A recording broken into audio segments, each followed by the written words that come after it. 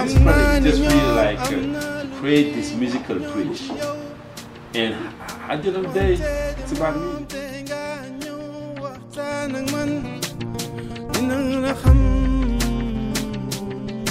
So the idea basically is to explore musically this Africanity that you say.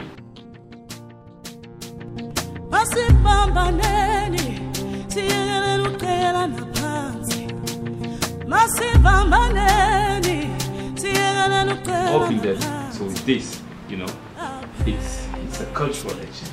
Even the food.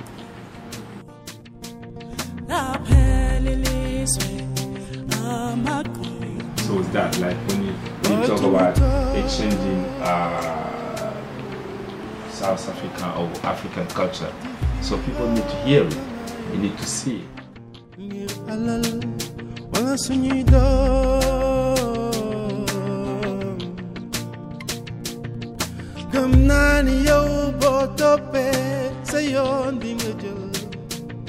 Live was the music and the melody, and I sing on top of the music, and this was the first point. It was like I've never heard someone outside singing on our music. This is the first time, and he never trusts that someone could sing on this type of music. I say for me, it's very natural because the way you play is to remind you on my tracks.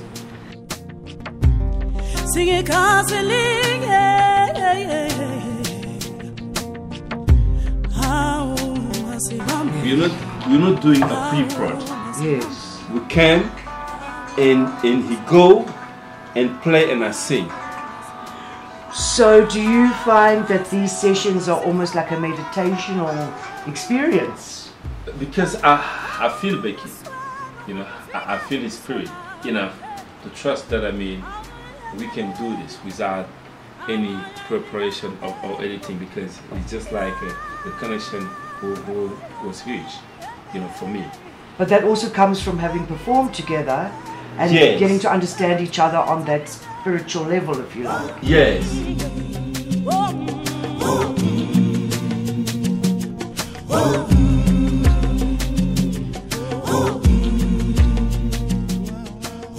So for me, they both go together. So okay. What I say, for instance, the priority is the Kora Maskandi. Is it Kora meets Maskandi?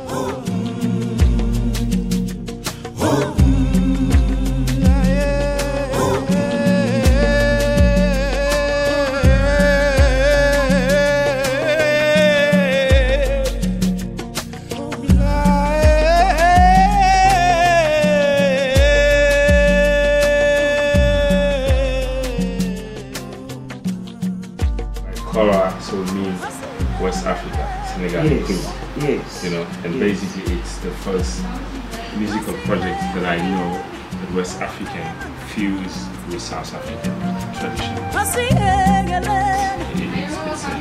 It's Beki Khossa, me, so Ntabiseng, and so a DJ, probably could be Smith, and a Kora. And maybe other people along the way. Maybe.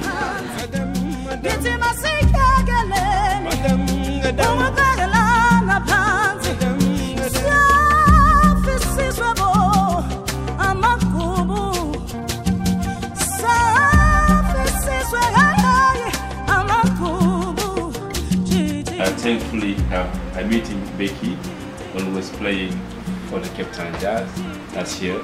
So that's how I get introduced to Maskandi music. And when he was playing that, it was reminding me of my tribe, the servants.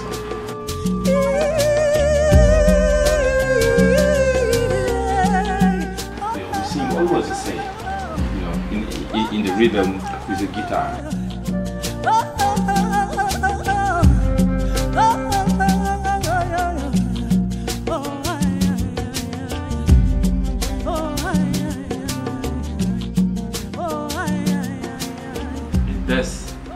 That is what it is, and we're doing that very naturally until now. And so this project's just an extension of that centuries old. We live together, we die together.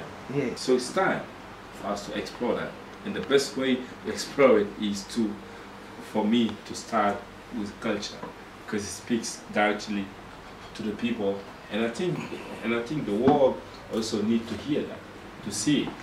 You know, what is happening now, what is in all this craziness happening now in this world. I think it's time again to hear a voice from Africa, a voice who is always bringing more hope, you know, and forgiveness. That's what is behind, because I mean, all of our culture being exposed to war, heavy things, but we have this huge possibility and the capacity of forgiving and go further and live.